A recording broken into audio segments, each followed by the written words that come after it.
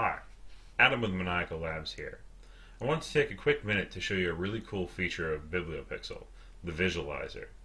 It allows you to see a simulation of any animation that you program right in the window on your desktop. It runs on Linux, Mac, and Windows, and will even run on the Raspberry Pi and BeagleBone Black.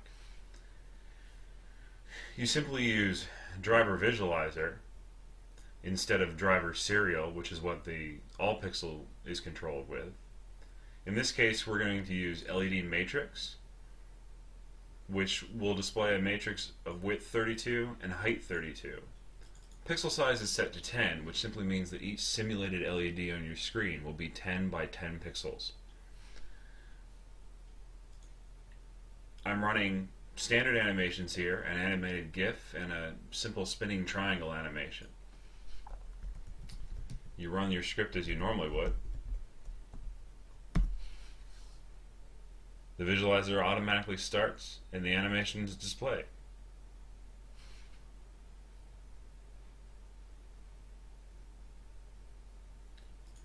You can also run it on simple strip animations or one-dimensional animations. So in this case, it's still driver visualizer. We're using 25 pixels, no need to specify a width or a height.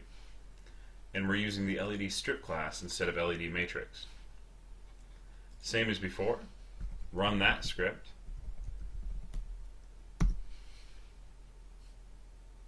There you go, we've got a nice little Larson scanner and a rainbow gradient. That's really all there is to it. So when you get your AllPixel, all you have to do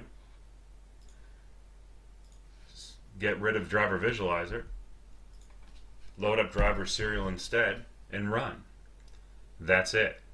Thanks for watching. For more details, check out the BiblioPixel wiki on GitHub.